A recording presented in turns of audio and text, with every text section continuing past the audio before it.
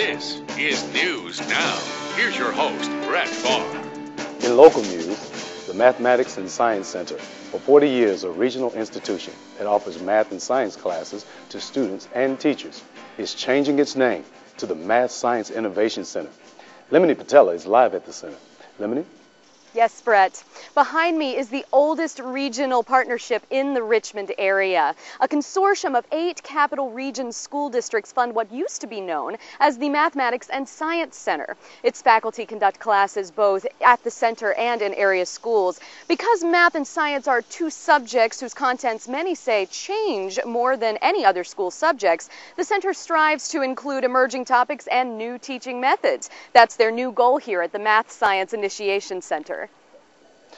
Lemony, that's innovation. Yes, Brett, it is. We had a chance to chat with the director of the center, Dr. Julia Cothran, who explains that their new mission statement, constructed with the help of the school district superintendents, school board members, and community leaders who sit on the center's board, emphasizes the idea that the center is like a laboratory, trying new ideas in teaching. The center is led and will continue to lead the implementation of cutting-edge math, science, and technology programs for K-12 students and teachers. Because you have the latest gadgets? We do use the latest instruments and the latest tools, but good teaching is more than gadgetry. We're like a laboratory. We investigate new areas of math and science, we try out new technologies, and we blend them together to make innovative programs for students. So classes here are not like what someone would see at a typical school. Here, see for yourself. In this room, we've taken one new area of research, fractal geometry, and blended it into lessons using music and dance, Right? biology, and chemistry. The center creates lessons for all levels, such as life science for middle schoolers and professional development for in-service teachers. These physics and engineering teachers are learning to apply new scientific principles to real-world examples. All in all, Brett, lots of new changes here at the Math Science Invigoration Center. No, Lemony, you mean innovation.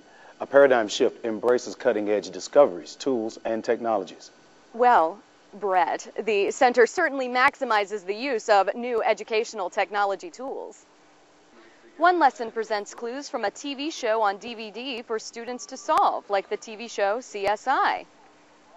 One uses GPS receivers to plot points on Google Maps. And in-class student responders display and record student progress. In a variety of subjects, tablet PCs function as smartboards when projected. Students program a graphing calculator that operates a robotic car and investigate electronic circuitry, as well as standard web-based lessons. Here are students manipulating a blood protein molecule to determine where a cancerous cell is based on its DNA. This is all pretty cool stuff, Brett, here at the Math Science Investigation Center. Innovation, innovation, innovation. But you know, Brett, it's not just that the center is finding new ways to use tools kids already have in schools. Right, Lemony. Kids live in a technologically rich environment, even at home. That's just it, Brett. The center is finding ways to teach using the very devices that students and teachers already own. Like iPods, digital cameras, PlayStation games, virtual environments, Legos, Game Boys. The center is even offering content on cell phones. Well, so, Lemony, they're using new technologies and information delivery systems to teach students innovatively? Brett, it's not just for kids, but there are professional development opportunities as well. The Math Science Inoculation Center also leads area teachers in discovering new areas of research that students will soon need to know, like how magnetic levitation offers a friction-free new medium for mass transit, or how nanotechnology can make paint magnetic or give metal wire a memory, or how researchers are taking lessons from nature and applying it to new manufacturing methodologies, like adhesives from aquatic life, fiber strength from spiders, or insulation and construction techniques from wildlife. Lemony, what do the staff there think of the center's new mission? The Math Science Imagination Center staff is excited by this new push to teach innovatively. Innovation. That's what I said. I was using it as an adverb. We're really excited about virtual environments because this offers us an opportunity to create interactive environments that are free from the constraints of real-life size and time and space.